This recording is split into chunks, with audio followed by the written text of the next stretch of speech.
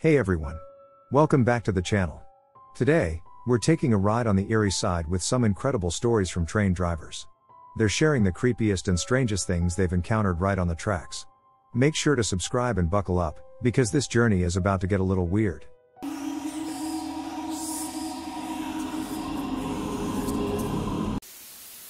Trains are really unpredictable.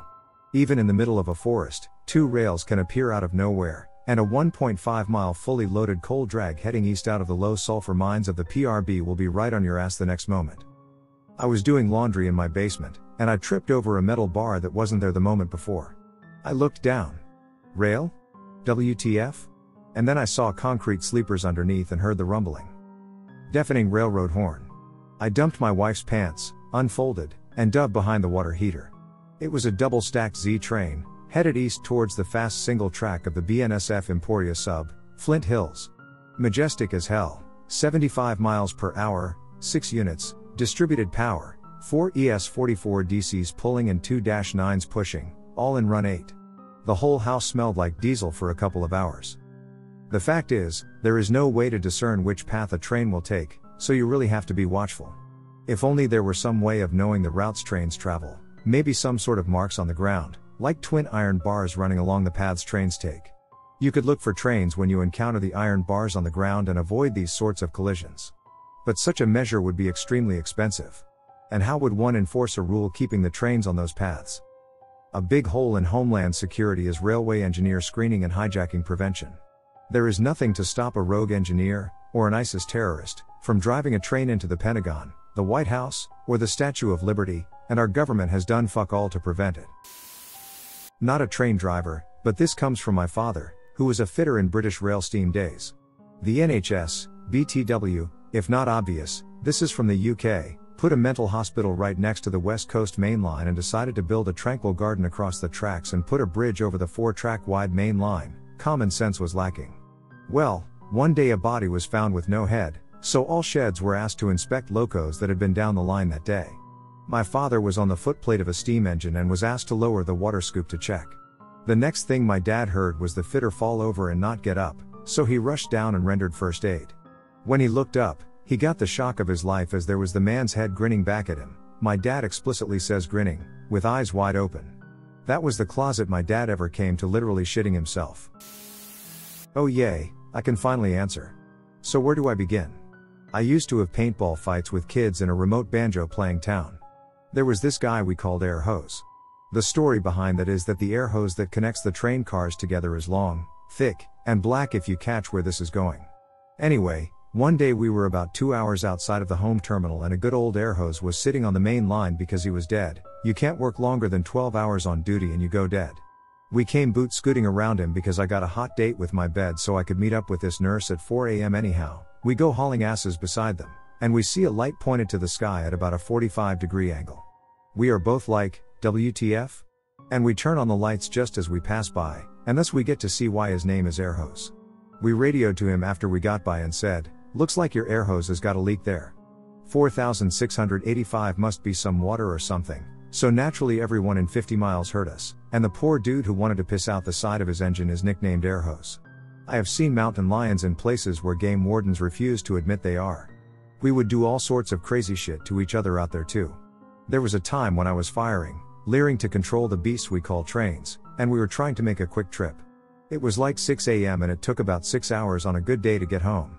The yard crew was slow dicking everything, and we got the green light to head out, but they wanted to pull out ahead of us so they could shove back and build a train. So it was a race, we beat them, and old boy was pissed and said some shit over the radio, calling us cockshookers or something, but all three of us in the cab had already had a slight disagreement that morning anyway. So we slapped that bitch to a full stop and got in a shouting match about to hop off the engine and beat that dude's ass. He didn't want that smoke, though, so he jumped in his truck and gave us the finger. I've also hit a cow and driven another 200 miles with its head sitting like a hood ornament on the engine. That thing exploded. It was awesome but disgusting at the same time. My dad was an engineer for UP, Illinois Central, and Mopac for 38 years. He's hit 3 people crossing the tracks. The last one really messed him up because he made eye contact with the lady right before he smoked her. This was at a rural crossing, and she could see the train coming the whole time. He thinks it was a suicide. He almost killed a kid driving a tractor with a fertilizer trailer when he hit the trailer at a rural crossing. The conductor threw the switch under the engine while they were doing yard work and derailed the engine. He was coming out of the yard in East St. Louis, and one of his cars derailed and tipped half the train. My grandpa was killed in a train accident in Pana, Illinois, when he hit a gravel truck, also an engineer, in the 80s, and my dad had a shit ton of near misses at that crossing. When he first started on the railroad at 18, he had a dude lay across the tracks when he was a conductor. He said when you hit deer, they explode. Once, a dude was walking his dog off a leash near the tracks. The dog panicked and started running down the middle of the tracks. They basically ran the dog down and watched as this dude went back and forth, almost jumping on the tracks, trying to save his dog, almost killing himself. They had some guys from the Canadian Pacific fill in, and apparently up north, if you hit a moose, it can come in the cab of the engine and kill you. I don't drive trains, but I'm a track maintainer, so I'm often on track, and we work closely with the train crews. That being said, most of my action happens in the city, where we have a yard next to the Love Tunnel. Besides used needles and condoms, this tunnel has given us a bunch of goodies. Two men, dressed as what aliens might think women look like, were just reaming each other. Like, legit, 20 pumps and switch kind of deal. At least they weren't selfish lovers. A heroin hang where the peeps had an old ass cassette player. They just kept playing You Sang to Me by Mark Anthony, rewinding it, and playing it again. A dead guy is surrounded by a veritable pharmacy of pills. Various women of the night. And, when we showed up at night once, a seriously looking drug deal was right in the middle of our yard. The dudes had set up a piece of plywood near our scrap yard as a table, used old ties for chairs, and had a fucking freezer Ziploc of some powder on the table. We watched from our truck, but they didn't seem like the kind of fellas you politely ask to leave. They conducted their business in an orderly fashion and walked off towards the tunnel. Kudos to them. I love that yard. I always feel like one of the kids from Stand By Me when I go there. I am not a train driver but a former Wendy's employee who needs to share my story. Closing up at 11 p.m., a coworker goes out for a smoke and comes back freaking out. There was a naked homeless guy laying in the middle of the track next to the store, jacking off and screaming like he was in pain. This track is often used as it runs straight through town. Anyone heard of Ottawa, Illinois? So we called the cops, and he was completely unresponsive to them. Still screaming and jerking, the guy's completely paralyzed, all over stiff as a board. They called paramedics, and they put him on a stretcher. He was still locked up, jacking and screaming.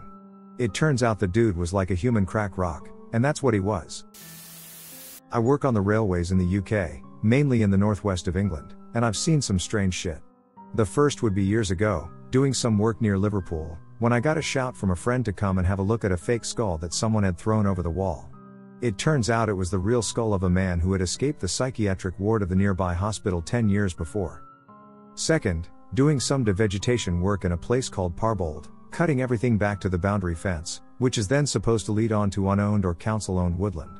We cleared a big section of bramble and hawthorn to the fence, and then through it we could see another mesh fence, about 25 meters long, but it also had a mesh roof, like a cage. Interested, I jumped over to have a look and found it was in fact a giant cage somebody had built, and it had 4 or 5 dog cages inside.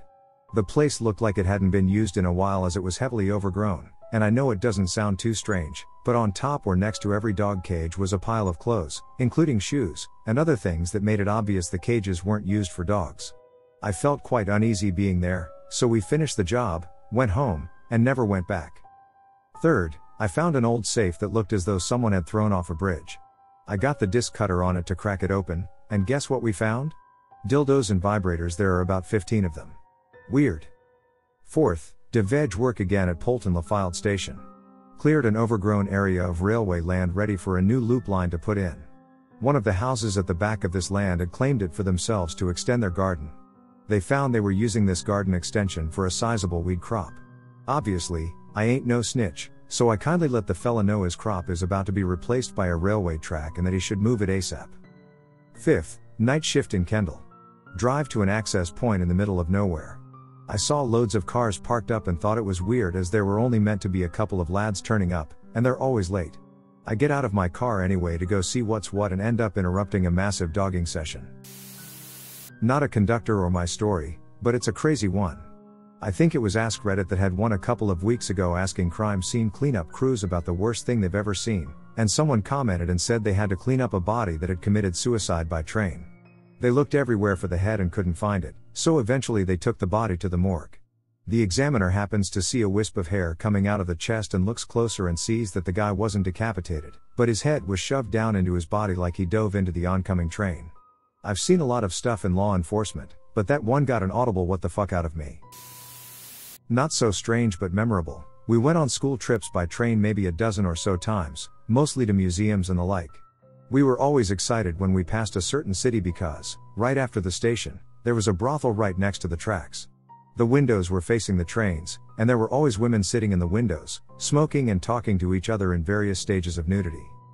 That was boring, and nobody cared anymore once students hit age 14 or so, but before that, you could see conversations stop and teens craning their necks once we left that specific train station just to get a giggle on some boobs. After that, it was back to business as usual. My grandfather on my mother's side has an eerie story about this. He drove trains back in the early 70s to the late 80s. He mostly stayed around the southeast area where we live.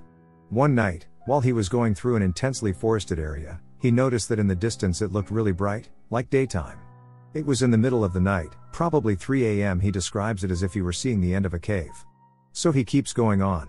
He's not about to stop an entire train. He reaches the light about 2 minutes after he sees it, and it's simply daytime. He checks his clock, and it still says 3 a.m. He says there were clouds in the sky and everything. He goes past a nice barn and some farmland with cows, and everything seems normal. He's blinking hard, trying to figure it out, and then he goes back into some trees, and it's night again. It never happened again.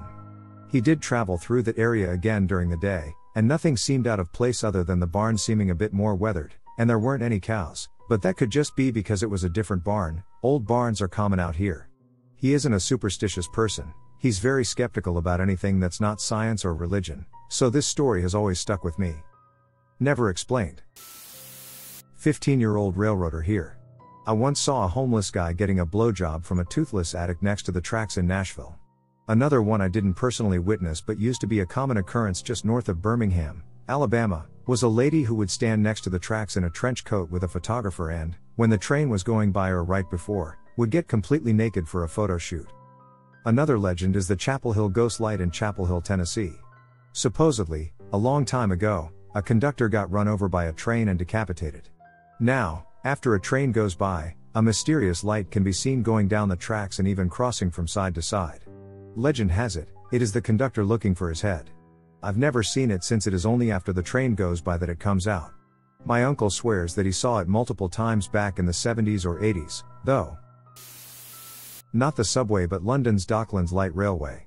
They used to have a shutdown every August bank holiday. It gave 3 clear days where major works and repairs could be undertaken from the Saturday morning through the Tuesday morning.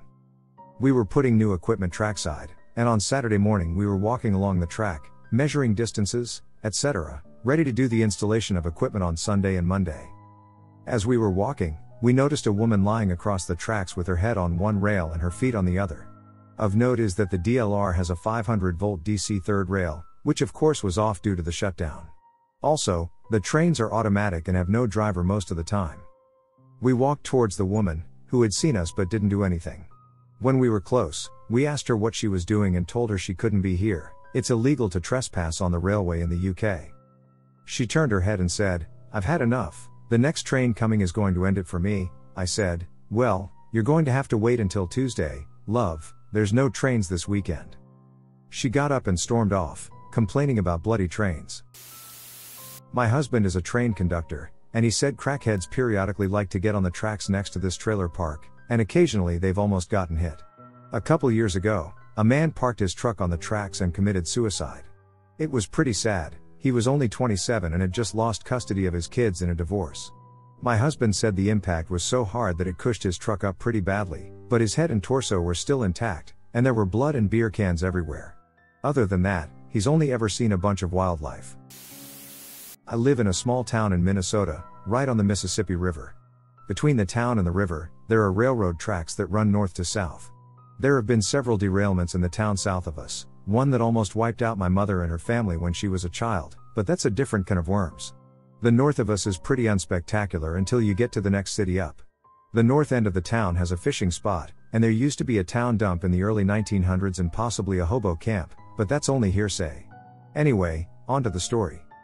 When I was probably 15 to 16, so about 2010 or so, I'd walk up the tracks during the day to explore the fishing spot for any lost baits, the dump for any old bottles, and generally try to forget my depression and worries about school. One day, while walking back home, I swore I heard footsteps running up behind me. It was like a tap tap tap until it got right behind me. I whirled around, but nothing was there, shocker, so I kept walking. For about a quarter mile, this was the routine. Sounds of running, turning, and looking kept me walking until I got to a bridge over a creek. Once I crossed the creek, it stopped following me. Then, a year later, my buddies and I were all hanging out on a weekend.